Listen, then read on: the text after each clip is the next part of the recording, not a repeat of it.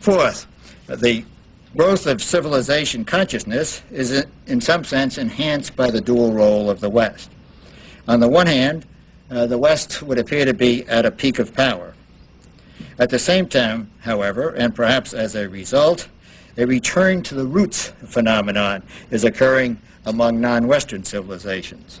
Increasingly, one hears references to trends towards a turning inward and Asianization in Japan, the end of the Nehru legacy and the Hinduization of India, the failure of Western ideas of nationalism and socialism in the Middle East, and hence the return to Islam, and now a debate over Westernization versus Russianization in Mr. Yeltsin's country.